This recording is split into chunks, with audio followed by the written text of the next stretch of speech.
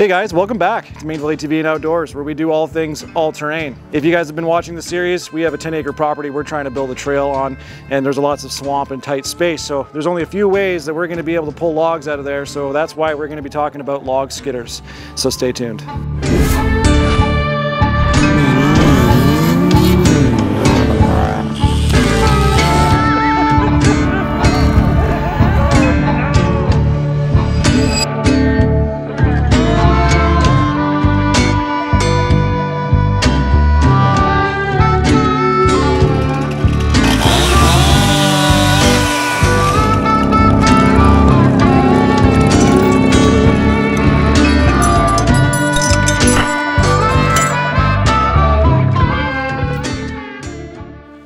So first thing you're gonna see is I kind of threw my wallet at this. I'm fully aware that it looks like a jingle truck, but here's the thing. This is one of those videos where I don't act like I know what I'm doing. We're gonna go out there and try some stuff and we're gonna learn together. So I'm sure a lot of helpful tips, as always, are going to be provided by you guys in the comments section, but this is kind of my little experiment and what I think in my head I needed.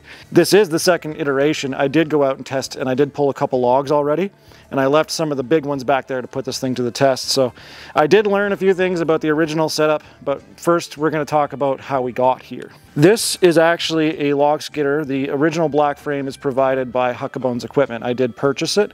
It is manufactured by Creek Bank Welding. They kind of manufacture a bunch of farm and agriculture equipment, and they also do these little skidders. When I purchased this, the first thing I did was I asked Huckabones Equipment, they're a Kubota dealer not too far from me, I asked them to weld some chain hooks on because I knew right away that when I pull a log up, I want to be able to store it on a chain. So these are additions, the first thing that we did. It did come with an electric winch, and what I did was I basically wired it up to a couple booster cables so that I can hook it up to whatever machine's towing it. I figured that's kind of the best way to go at it. So that way I can put it behind my tractor, my ATV, my UTV, whatever I end up doing. So I'm kind of universal that way. You kind of just pick this thing up and go do the job. That's the idea. The next thing I added was the chainsaw mount. Obviously you're going to want a chainsaw with you for the most part. We added that, and that same bracket is actually holding an ammo can, which has like wedges and saw sharpening tools and a bunch of other stuff. It does come with a wireless remote, and I never got around to it, but it does actually have another switch on board right here so that you can actually run the winch from there too. The next thing I did was, when I did pull out a couple logs back there, it did have a steel wire rope on it, which is nothing wrong with that. The issue I had was it was already kinked when it was reeled up, so whoever at the manufacturer must have kind of kinked the cable when it was reeling up, so it was damaged already. And I had a bunch of fraying happen when I went to go pull a couple logs out. So I am a fan of steel wire rope. I don't think it's great in this application just because of the kind of cinching and winching we're going to be doing. I think that synthetic is going to be the way to go. It's also a lot safer generally. So I immediately went on to the interwebs and found the cheapest synthetic rope I could find. I also have a bunch of little accessories that I've had kind of stowed away from different winch setups over the years. So I have different hooks and clevises and D-rings, whatever you want to call them. So I kind of just outfitted it with whatever I already had. So now that we have the synthetic rope done, I needed a couple ways to basically choke or store the logs. So the first thing, this is also from Huckabones, but you can get them anywhere, they're pretty universal, is a choke chain. And this one basically has a little drawbar, and the perk to that is you can slide this under the log and you can grab it from the other side, and we'll show that in use probably today. The other chain is for when I do have a log winched up, I can wrap it around the log, put it on the storage hooks that I was telling you about, and let go of the winch so that it's actually on the chains and not the winch. Now these are pretty common in logging, so I'm not going to say I invented it or anything, of course, but I found a cheap one, again, on the interwebs.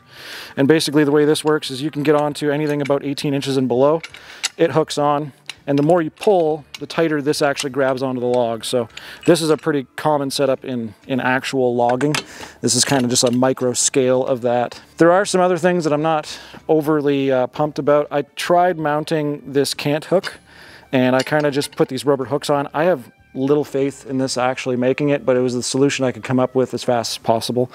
I'm gonna have to do something a little bit better than this, but this allows me to have the cant hook. This is not something I have to have, but kind of wanted to have, or at least I imagined having. So because I have the winch hook on here, this doesn't actually grab chain. As you can see with these storage hooks, for example, the way they work is you can actually slip the chain over them, right? But if I want to winch an actual chain, this will just slide through and it won't actually grab chain. So I made this D-ring, and this one actually has one of those storage hooks on it, so I can winch chain in instead of using this here or just choking with the synthetic rope. So I kind of came up with whatever I could.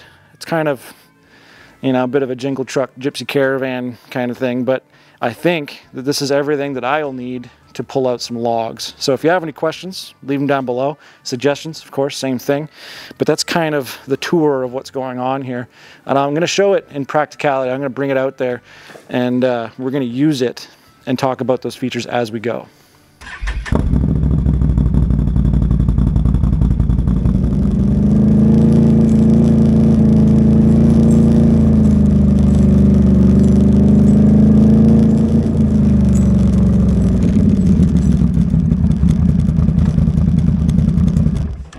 So one of the things about this property is the first section to access the entire rest of it is very swampy.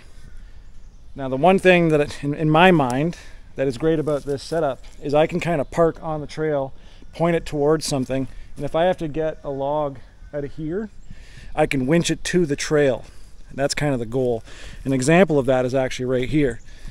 So you can see this guy. So I can cut up a bunch of sections and actually kind of tow that towards the trail and then, you know, brush it up or do whatever I have to do. So one of the applications is this swamp application. So I think that especially with this hook setup, I can kind of winch whatever. So if I find a 10-inch, 12-inch, 14-inch log or whatever, I can pull it to the trail instead of trying to go to it in the bush.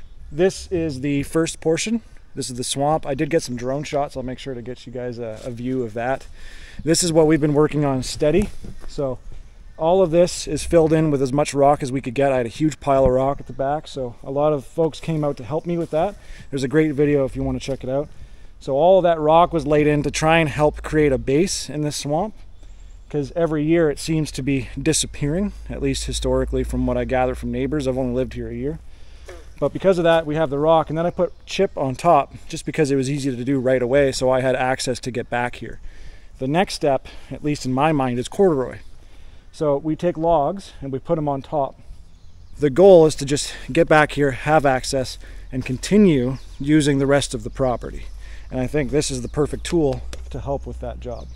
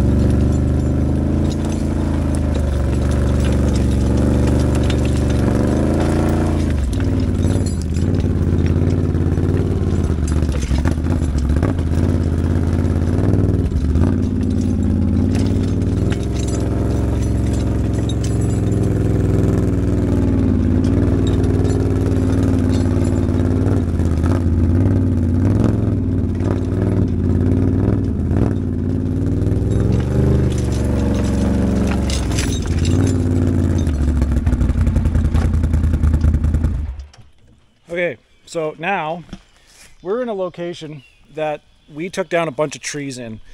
So I'm going to guess several years ago, 2 very big trees came down, which is right here.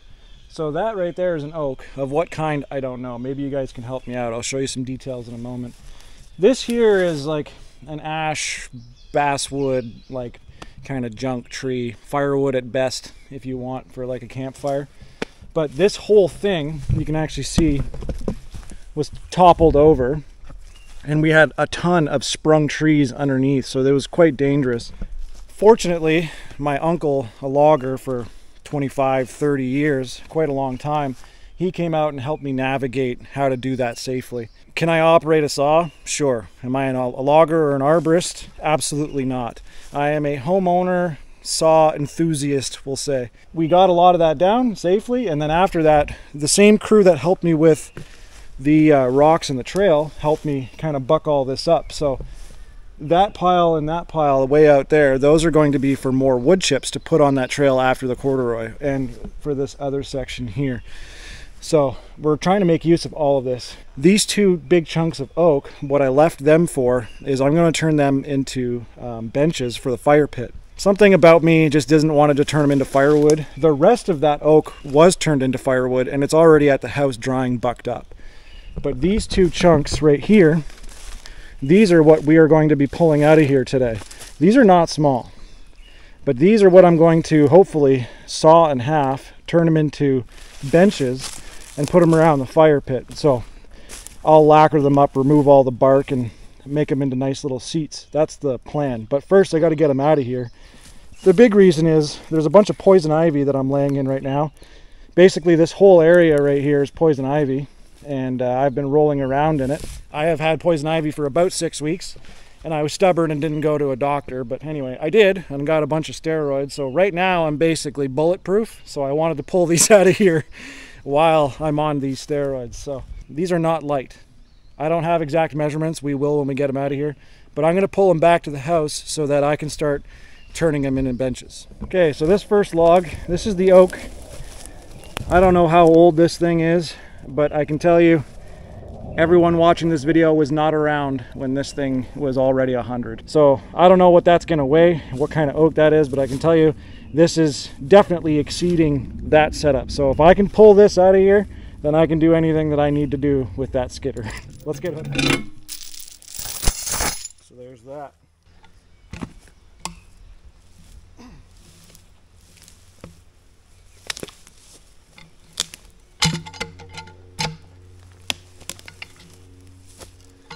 Okay. We've got the chain.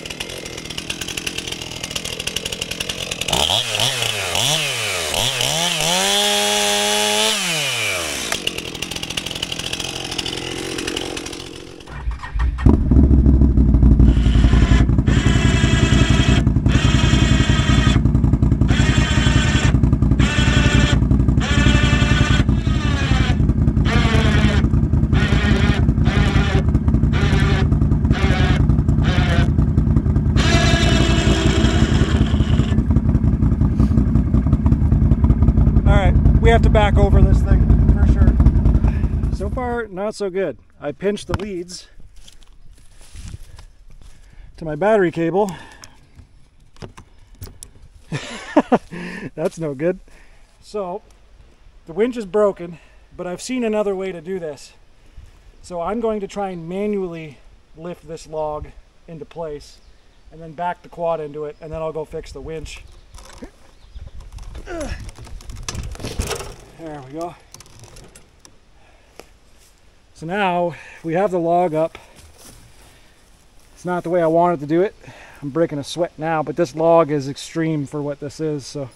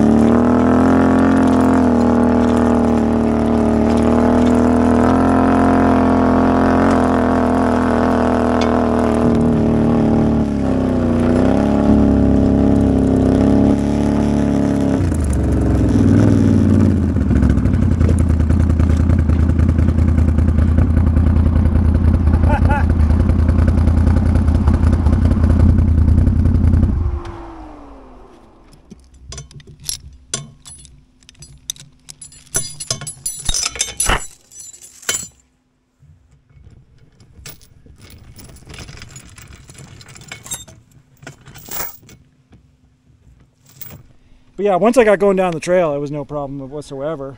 I can tell you that that is way heavier than I thought it was.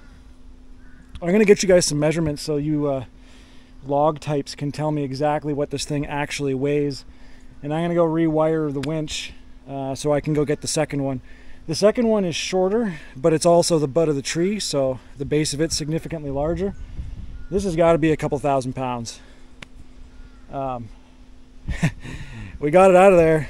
The last couple hills, whew, that was something.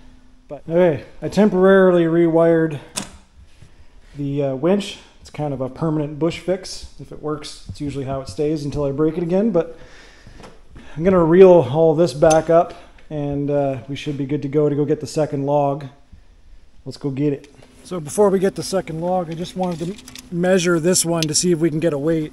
I don't know what type of oak it is, so I'll leave that up to you guys. Maybe I can figure it out afterwards, but I'll get you some dimensions so we can kind of estimate what this thing weighs. So it's 9 foot long.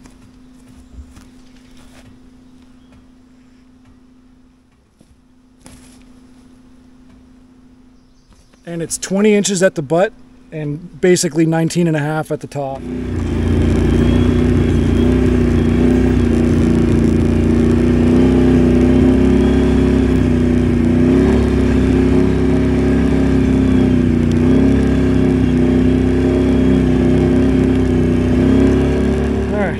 Let's see if we can get smarter, because coming uphill with all of these stumps, there's a big dip right here. Like, this was the worst way to pull out that oak.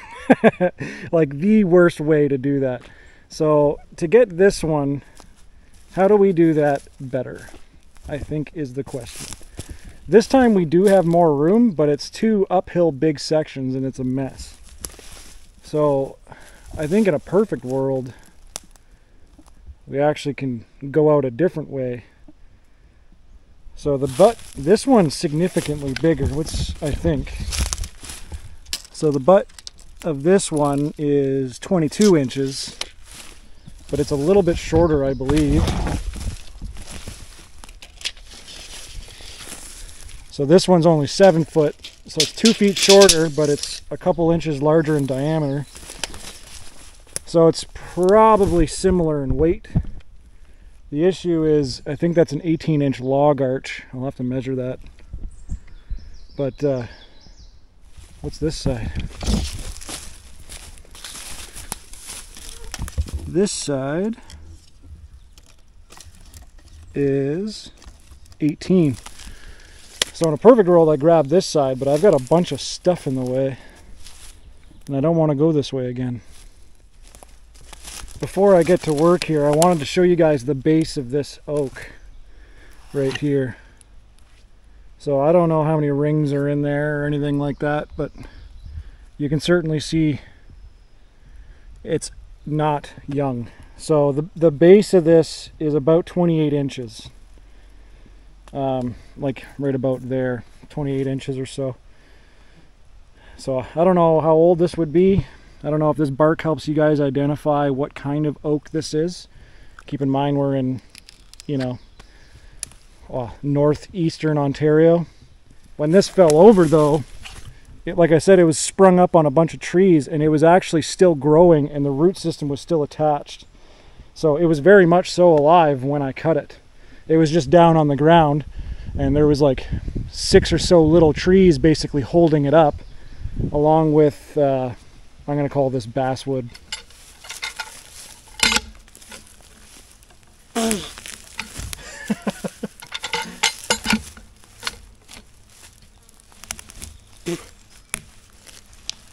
Okay.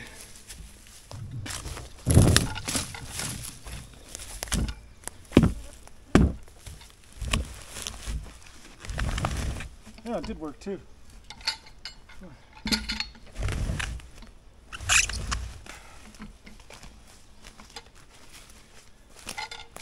The more I can rotate it into this direction, the better.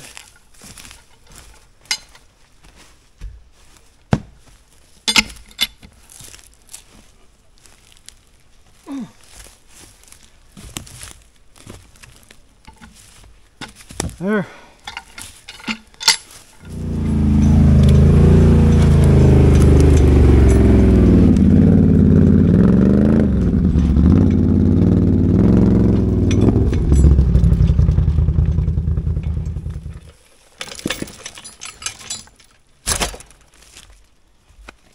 It's gonna work.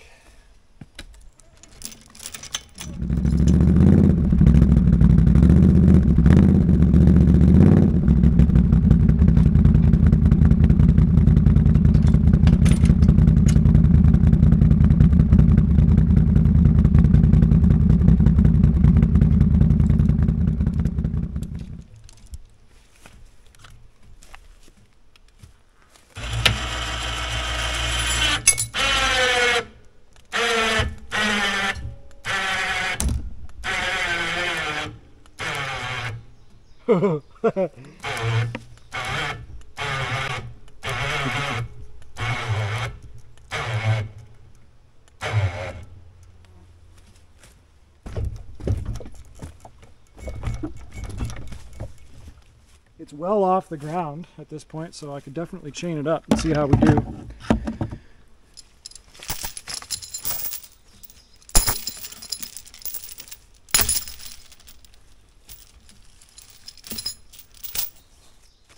Should be able to let it down now.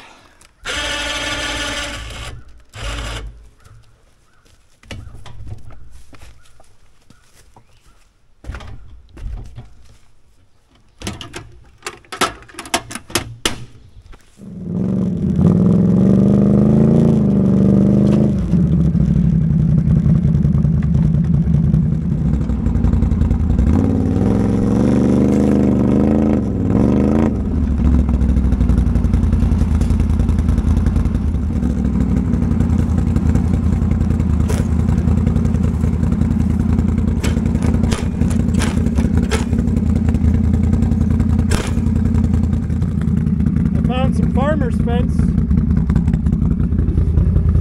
The reason why I couldn't pull the log is I kept getting caught on this. I didn't cause any damage. I saw it once it happened, but oh, perfect timing. Cass is gonna see my walk of shame. Oh no, I heard you struggling. Oh, everything was going perfectly up until it didn't. Here's some juice. Juice?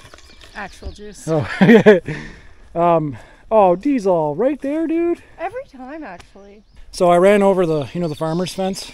Yep. I didn't think it would be that big of a deal, but I ran over it, so I got to cut it all up. You know what? It's one of those things like, oh, I'll do it later. Well, now's later. You want to go for? Now. You want to go for a walk? Yeah. Come on, Diesel.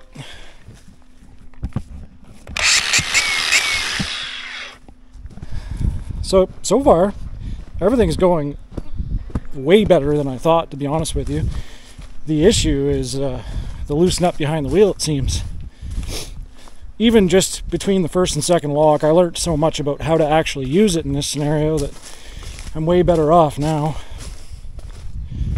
Now again, to let you guys know, this is like the absolute extreme this thing's ever going to do, and it's doing it. So most of the logs that I'm dealing with, you know, they're going to be little guys. Like all of this little stuff here. In the spring and in the fall, all of this is just soaked. So I can park on the trail here and just winch all that stuff in. It'll handle that stuff like a dream. That's why I actually bought it. Pulling these two oaks out, that's just kind of a extreme test. If it can do that, it can do anything I need it to do.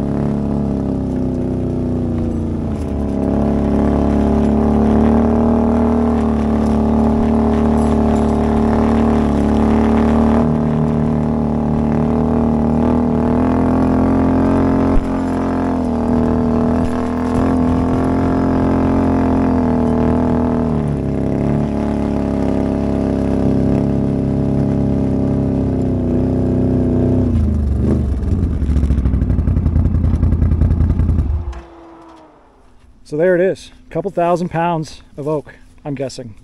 They're not light, I can tell you that. It did the job. This is the absolute worst case scenario. This is way beyond what it was supposed to do. And if it can do this, it can do anything that I need in the backyard. So this has proven to me that it works. I know how to use it a lot better. So user error was certainly part of the fiasco here today. But when I pull little logs like this guy here, especially lighter wood, it's a dream. It doesn't even feel this. So I pulled this out no problem. And these obviously came out, never gave me any grief other than, like I said, user error. So there it is. Pretty unreal. I think a wider platform like a side-by-side might be a little more planted, and obviously these tires are not for what I am doing today. So I was at several disadvantages. Power was not one of them. Grip certainly was, especially when it came to all the different roots and rocks and inclines and stuff that I was dealing with. But hey, we got the job done. Here they are. I'm excited to show you guys this when it's done. So I hope that shows you a little bit about log skidding with an ATV and the way I did it. So if you have any questions, leave them down below. We'll see you guys next time.